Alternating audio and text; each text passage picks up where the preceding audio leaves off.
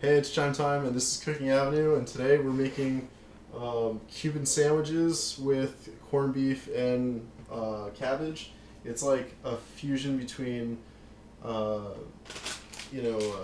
Cuban food and Irish food. I originally made it for St. Patrick's Day for my family, and they really loved it. So you want to go get some Cuban bread. If you live in a Hispanic neighborhood, it should be really easy. This is pan de manteca. It's Cuban style, and it's from Texiada's Bakery. I think that's how it's pronounced. Anyway, this is what it looks like. Right here, it's delicious. It really, the bread's really good because it accents the flavor of the cabbage and the corned beef. I like it much better, in a sandwich than having it with the other Irish soda bread. Yeah, I wasn't a fan of the Irish soda bread. Sorry. But anyway, hey, move closer. Yeah. So we have, you got your cabbage that boils over on the top, and you want to add this later on because you're going to be boiling the corned beef for hours. You know, this is Nathan's brand corned beef. It recommended 2.5 hours to 3 hours, and that's what it looks like when it's been boiling for a while. So we are gonna basically cut our bread and do whatever. So I have cuisine art knives, and they're color coded, so it's really easy to tell your friend, hey, grab that color, instead of no, not that knife, not this knife, grab that color, you know. That's what makes it so great. Now take the bread and you wanna go to I don't know, Carly, how big of a piece do you want? Probably right there. Right here? Yeah. Got that. Kind of want to hold it from both sides, you know, that helps. And boom, you know, you got your surface area. Have that prepped and ready. Oh my god, it's such a disaster mess down there. Don't even look. And we'll take this off. We'll take this whole thing off right here. Turn the stove off. Boom. Actually, I really want to reuse that. Oh, got a little dirty. Reuse that plate for the actual. Yeah. A little tiny counter space. Yeah, it's fine. It's what it's like to live in New York City. Tiny counter. You know, I'm not sure if you can. I'm gonna point it a little bit at the. The cooking area. I don't know how well it's being filmed. We're filming on a GoPro, by the way. It's rough stuff. And we want to take the spatula right here. Now, this thing's going to get really messy because it's covered, it's like water soaked, as you can see.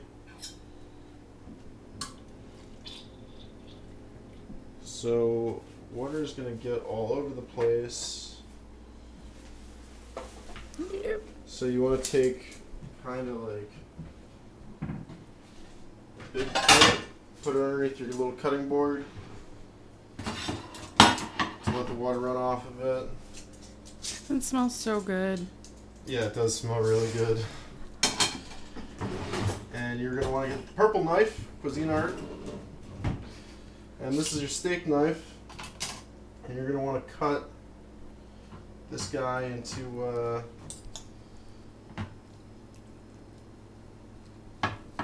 thin layers.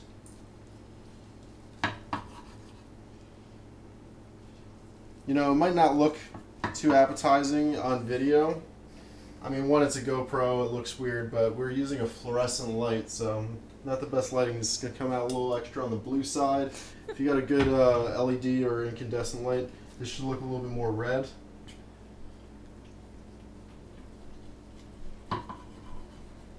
And These are some big old pieces.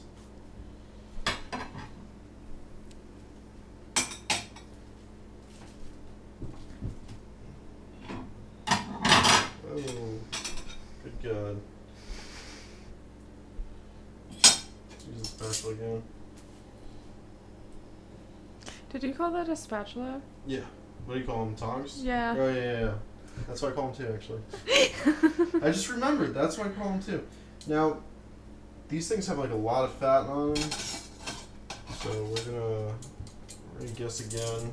Because Carly might not like that much fat on her meat. Yeah, that is a ton. Freaking ton of fat on the meat. So, give that a little scoop.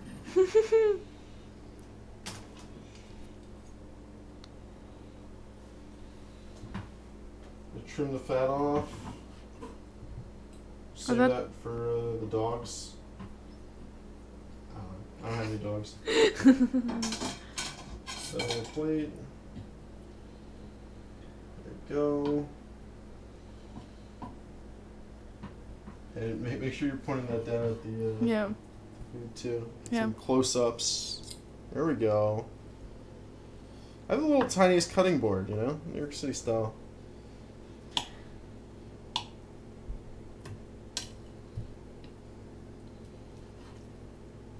There we go. Very meaty. Yum, yum, yum. And then, you'll take your spatula, cover up the corned beef water. The beef water. You want to take some of your cabbage? You know, I cut this guy, like I used half a cabbage on this guy. So, you know, that's enough for 2 people and leftovers. Not a bad move. Mm-hmm. If you miss the sandwich, you don't feel bad. There's extra.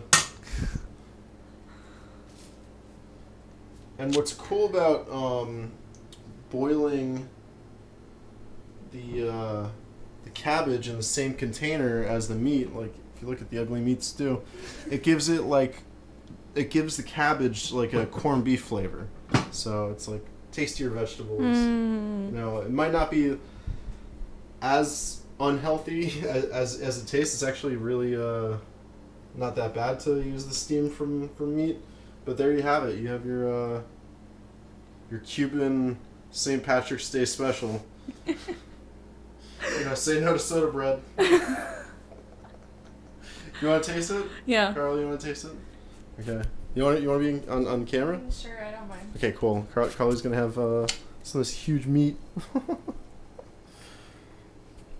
Good? Mm-hmm. Good. Okay, let me have a bite. This is a humongous piece. I don't know if you're gonna eat all that, so let's probably get them having a little bit. It like falls apart perfectly too in your mouth. Yeah, there's something about the bread just being really light. You know, it's very fluffy.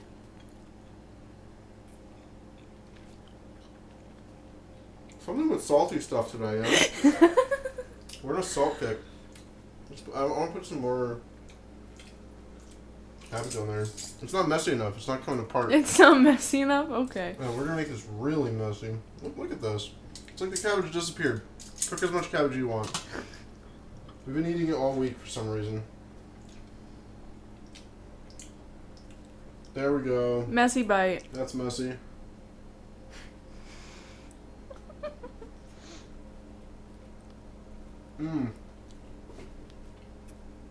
That was really good. Like when people are eating so much, or they're eating to the point that they're making a mess. That's a sign that you did a good job. And this is a meal that will deliver that. You know those croissants before? They're like, you know, you gotta eat those over the plate. Those came apart. Anyway, I'm Chime Time. This is Cooking Avenue. Carly's holding the camera. We're in the middle of the American quarantine. And then we got the Cuban St. Patrick's Day special. Yum, yum, yum, yum. There we go. Thank you.